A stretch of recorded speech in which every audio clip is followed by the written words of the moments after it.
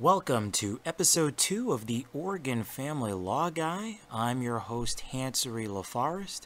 It is July 26, 2018 on a beautiful Thursday evening. And as always, I'm helping Oregonians everywhere learn the ins and outs of family law here in Oregon. And I've got to say, I'm really enjoying this weather here in Portland. I know that a lot of Portlanders are not necessarily enjoying it as well. It is 94 degrees, but I gotta tell you, from my folks back down in Dallas County having to deal with that 100-some-odd degree weather, I will gladly take 94 degrees. That's something that is definitely a welcome change of pace.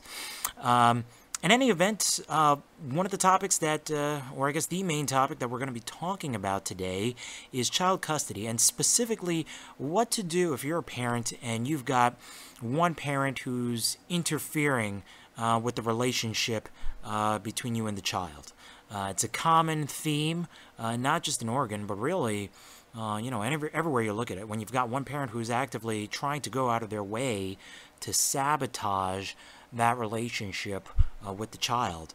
And so one of the things that I want to do is I just wanted to give you guys listening a heads up as to what the law states basically in Oregon, how the courts are generally going to view that, and what you can do if you're in that situation, or you're actually the parent and you think you may be interfering or encroaching on that relationship between your kid and the other parent. Now, as I'll say before, and I'll say it again, this is not legal advice. In no way is this, what I'm about to tell you, any way a replacement for the advice of an attorney or anything like that. And I will not give legal advice on this podcast. As I mentioned, this is simply a way for you to know some of the nuts and bolts of this particular area, and just another way to engage in a conversation and get people a little bit educated about where I think the courts would go on this matter. So let's just take a step back, shall we? As for those of you who are aware, and maybe for some of you that are not aware, when a court is looking to issues of child custody, in other words, how to determine which parent is going to have legal and physical custody, and we're going to talk about that in just a second, and how to determine the parenting time schedule. There's a standard that they're going to look at, and that standard is basically what's in the best interests of the child. Okay, now that standard can be found in some statutes, specifically 107.137 of the Oregon Code. And it's listed out. They basically have a list out of the different sort of factors that they're going to evaluate. And one of the factors that they list is the willingness and ability of each parent to facilitate and encourage continuous relationship between the other parent and the child. So what does that mean? Well, basically what it means is that when you're going to go to court and you're going to have some sort of litigation, whether it's trying to determine who's going to have that initial legal and physical custody of the child, or if there's some sort of modification. There's already an arrangement that's a parenting plan that's already in place, but it's got to be modified. One of the factors that they're always going to take into account is, hey, is the parents with custody, or is one of the parents basically trying to facilitate and encourage the relationship with the other parent, or are they trying to interfere? So, if the court hears evidence that one of the parents is trying to interfere with the relationship between that other parent and the child, so they're going out of their way to sabotage their relationship. Hey, can I see the child on this particular time period? No, you can't see them. No, you can't talk to them. Or not giving them the information concerning the grades, concerning, the health and well-being of the child. That's something that the court is not only going to take into account, but that's a big no-no, okay? So if you're in a situation where, as a parent, and you've got parenting time, or let's say you don't have parenting time, but you're trying to work on things, and that other parent is not giving you access to your kid, basically going out of their way to prevent any information being disseminated or they're just doing little things. It could just be little acts of sabotage. That's going to be not only a big no-no for the court, but that's absolutely evidence that you want to be able to present to the court to show why, hey, that other parent may not be in the best position to whatever it is you're arguing, to either have legal or physical custody, or maybe not have as much parenting time as you'd like. And it works both ways as well. If you find yourself in a situation as a parent that you're not in a position, or you're engaging in what you feel is sabotage, you need to stop that. That's something that is not going to look good. And if the other parent brings that to the attention of the judge, that you're basically trying to interfere with their parenting time, or you're trying to interfere with their relationship, and listen, it doesn't have to be kidnapping or anything like that. It could be little things. It could be, events such as, you don't let them talk on the phone with the kid, or, you promise that you're going to drop off the kid to go see a movie or to go out to a park, and you don't do that. You don't follow through on those promises. You don't return those phone calls. You don't return those emails, and you don't return those text messages. Well, if that person is represented by an attorney or something like that, you better believe that that's going to be evidence in front of the court on day one.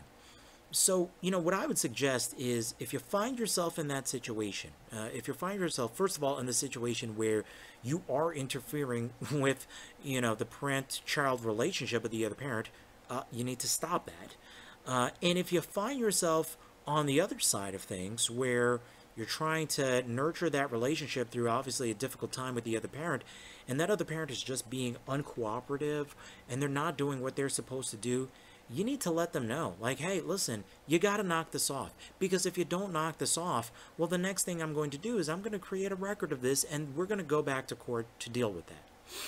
So those are the key things that you want to keep in mind when it comes to interference with the parent-child relationship. It's something that the courts look very down upon. And it's something that, quite frankly, they are going to hammer the other parent if they find that situation. So you got to be very, very careful about custodial interference, and making sure that you're trying and making active steps to foster the relationship with the other parent. Which leads me to my next point. We spent a lot of time on the bad. If a parent is interfering with the parent-child relationship of the other parent. But it goes both ways too, because think about it. Courts want to generally see two parents who may have divorced, or they're just not in a relationship, but they've got a child in common. They want to see them proactively work on that relationship. They want to see them work together towards not only developing their own relationship with the child, but also the other parent's relationship with the child as well. What does that mean? Well, that means that if you're in a situation where you have a child, and I understand that it may not be, depending on the relationship that child has with the other parent, sometimes it's tough. They want to see you make an active effort to at least try to facilitate that relationship. So, making sure that you drop them off at designated spots, or drop them off during designated parenting time plans, that's going to be critically important. Making sure that you go out of your way to open those lines of communication. Make sure that, if the other parent reaches out to try to get in contact with the child, send over cards, send text messages, emails during birthdays or other special events.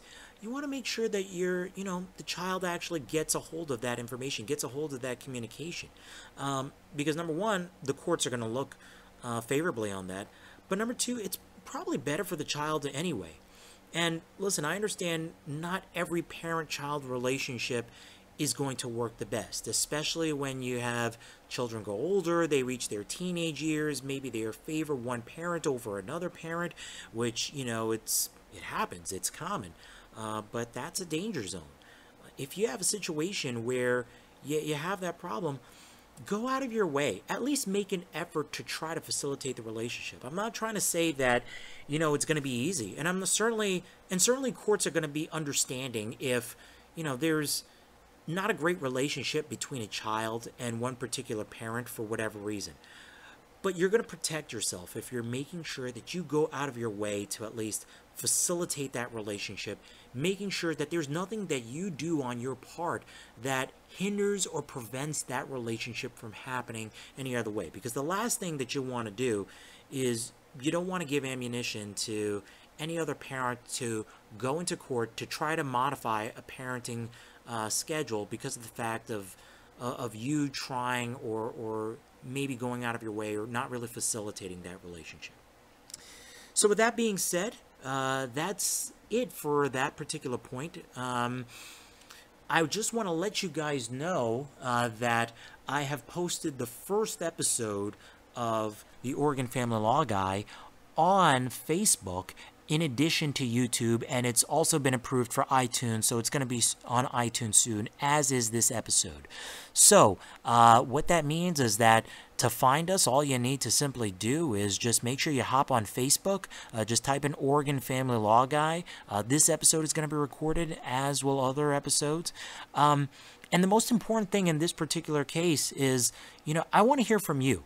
Okay, if you find me on Oregon Family Law Guy, I want to hear what Oregonians are thinking, and what, if you've got issues or questions about the family law in general, whether it's child support, child custody, maybe modifications, maybe enforcement actions. I'm taking a look at what people are asking on, some of these websites like Avo and Legal Match, and, I just want to let you know that I'm here to answer these questions. And like I said, this is not legal advice, but if I could at least point you in the right direction, get you thinking about some topics, and share what I know, I think that this podcast is going to accomplish its mission. So, with that being said, that's the end of the episode. Make sure you follow us on Facebook. Make sure you follow us on YouTube. And soon you're going to be able to find this podcast on iTunes as well. That's it for episode 2. And once again, I'm Hans Repost, the Oregon Family Law Guy.